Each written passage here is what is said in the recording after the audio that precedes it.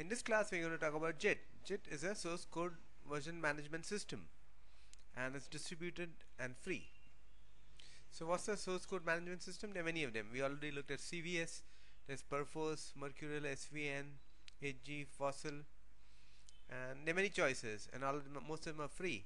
The ones on the left side, and you have to buy Perforce. So why do you need version control and what is the concept behind it?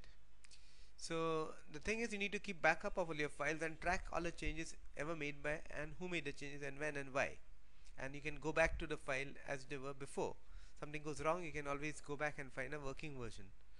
That's called a repository. That's how you make backup of the problem with backup is it just doesn't track who made what change. It just has a copy of a backup on a CD or a hard disk.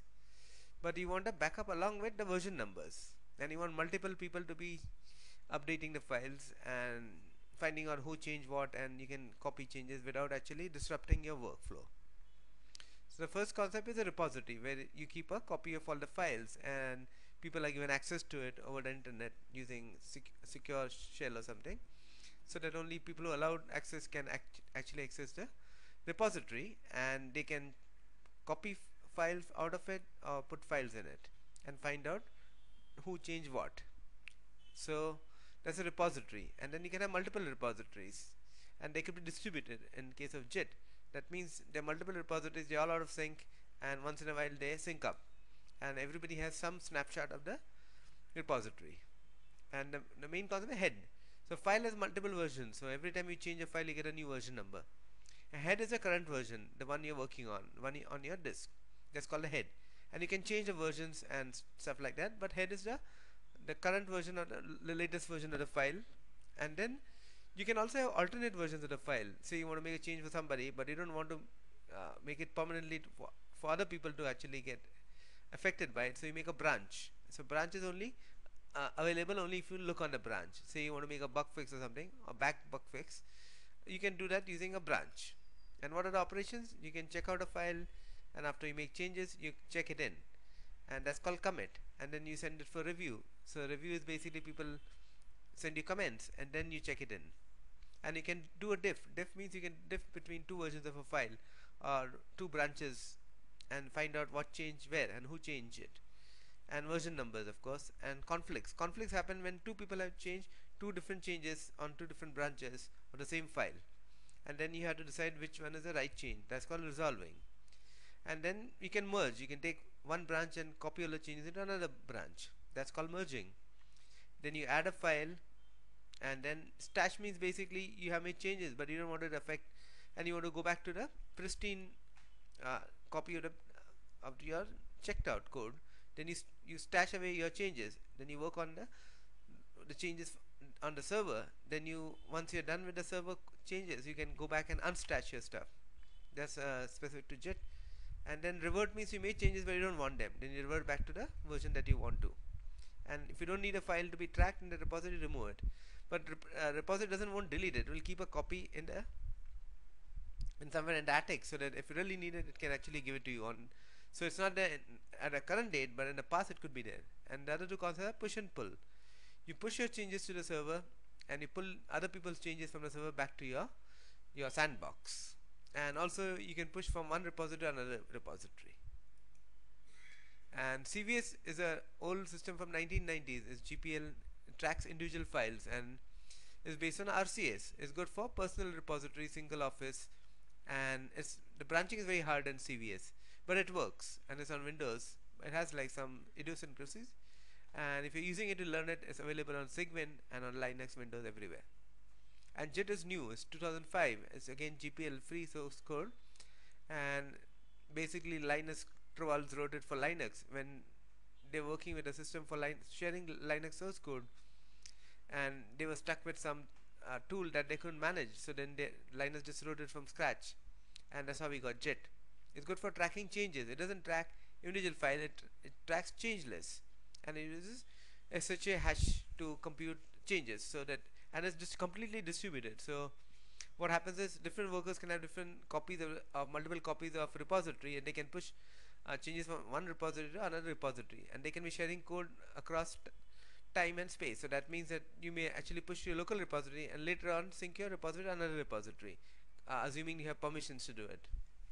And then uh, you can push CL from repo to repo, and branching is very fast. So it's used all the time by Linux, and it's done in GitHub and it's open source. So basically, branching means if you want to test out some changes in the Linux source code, you can just say branch, make a branch of the head of whichever branch you're working on, and then merge your changes the ones that you think are useful, and otherwise delete the branch after you're done. So JIT is very fast, it's distributed, and it's free, and it's developed by Linus and all the people who are working on the JIT. And you can have multiple repos. It's lightweight, instant branching, and it's change based, changeless, patch based, not file based like CVS or some of the older systems. So let's look at the concepts in JIT. JIT has a concept of staging, which is an additional layer between committing. So you have a working copy, and then you add it to the stage. That means you're going to send it to the repository. Before you push it, you added all the changes that you want to send to the repository. Then you commit the thing. So that's an extra layer in the process of checking in code, which is not done in the older CVS. So how are the files? So originally you have a file which is untrack. You create a file on your disk. Then once you add it to, it becomes an unmodified file. You add it to the system. JIT knows about it. Then once you edit the file, it's called modified. Then you stage it. It becomes stage. And once you commit the stage, the file becomes unmodified again. So the file currently, JIT will say it's not modified. And then you can, if you remove the file from JIT, it becomes an untracked file again. Untracked files are basically files in your system, on your sandbox, that JIT doesn't know about and doesn't care. So how does JIT keep track of changes? First of all, you need to download and install JIT. On Windows, you can get JITk with UI. You go to any directory, cd, your source directory, tilde as your home, and you say JIT init dot. That makes a local repository in the current directory .jit folder. Then you say JIT add dot. That means add everything in the current folder into JIT. Then there's a file called .jit ignore. You can give patterns, one per line, of what files to ignore. For example, you don't want to check in .exe files. Then after, say you want to modify some file, some source code, main.c, you say vi main.c whatever, and after you make changes, you can say JIT commit -m and give some comment why you change, and then it goes back into the repository. This is your local repo so far. And then you can make another repo. Say you make it on /temp project.jit. So you say JIT clone -var so .jit into /temp project.jit. So now we got another copy of the repository. And then you can copy from your repo to another repo using SCP. SCP, secure copy across the network, and recursively, so /temp project.jit to SSH to another server. That's one way of copying around your repository across the network. And then you can also do, and if you're a regular developer not really in charge of the repository, you can only have read and write permission, you can JIT push and pull from a repository. You can push to the using the SSH protocol from this server and this JIT project, and then you can get your changes back from this project into the local directory. So how do the repos work? So your local directory, added, it goes to the staging area, commit it, it goes to the local repository, and then you push it, it goes to the remote repository. And then from a remote repository, you push JIT pull and it get into your working directory. Or you could do JIT fetch, and then it comes to the local repository. From the local repository, you can merge it. Or you can do JIT pull -rebase and get stuff directly to your working directory. Or you can do a JIT fetch followed by JIT rebase. So there are many options of ways of doing it. It's kind of confusing in the beginning, but remember that JIT is changeless base and it's distributed repos, so it might be confusing. So you can't really push one file. You have to create a change list and push that change list to another server. So if you have a team, it's slightly more different process. So basically you have a repository, a code hosting system, and then you have two servers, a test server and a master server. So what you do is the developers will check out a clone the repository and the sandbox into a sandbox, make a branch, and then in a branch develop a feature, and when a feature is ready, they'll push it.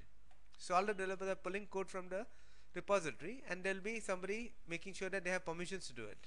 Or you can have another person, another repository where they push, and then the the the person who build the builder actually will push from one repository to the master repository. So you can have many more systems. So Git doesn't really provide the permission system; it only provides the changeless pushing and pulling system.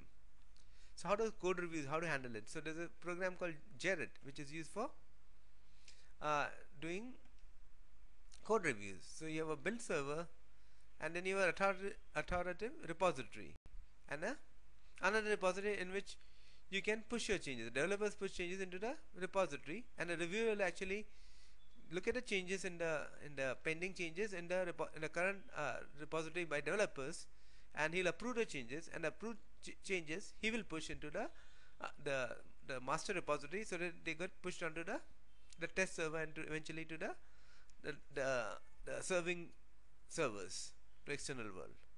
So this kind of process you can have for reviewing code. And what do you do? Temporary change. If you make a change, but you don't want to really, you want to get new changes in, but you don't want to mix up changes, so you use this stash and git stash, and then just stash.